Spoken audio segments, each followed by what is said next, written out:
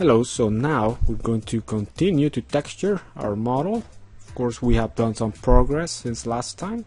And again, I didn't explain step by step what I was doing. I just think that it's kind of self-explanatory that I'm just overlaying some textures using base textures and just overlaying some of those to create the textures for the model. And then going back to Maya to make sure that everything's according to my plan and do something that makes sense and it's somewhat realistic of what the water tower should look like. Again, I'm just laying textures. So in this video, it's going to be just like the last one. I'm not going to guide you step by step. But as I said, it's pretty self-explanatory, the things I'm doing, and just overlaying some textures. Later in the video, there's going to be a part where I create the alpha channel for the ladder.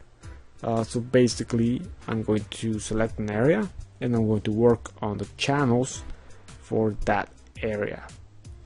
And again, you can ask questions if you need to, and I'll answer as quickly as possible.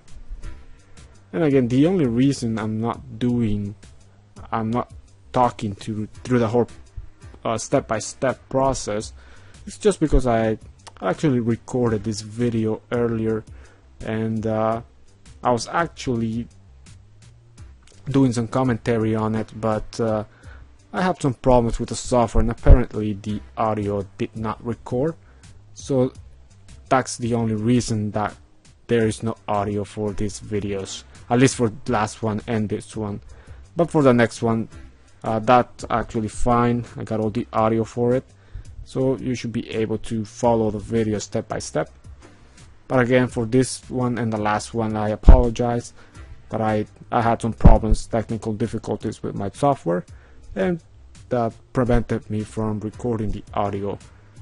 But again, I'm doing this overlay audio now. I'm just talking over the video, but I really don't have too much time to actually guide you step by step, so I apologize for that. But don't worry, on the next videos came out fine and with all the audio and step by step instructions. But again, if you encounter any problems during this video, just comment, leave your comments and questions. I'll answer as quickly as possible. Okay, so I'll leave you and watch the video, and that's pretty much it for now.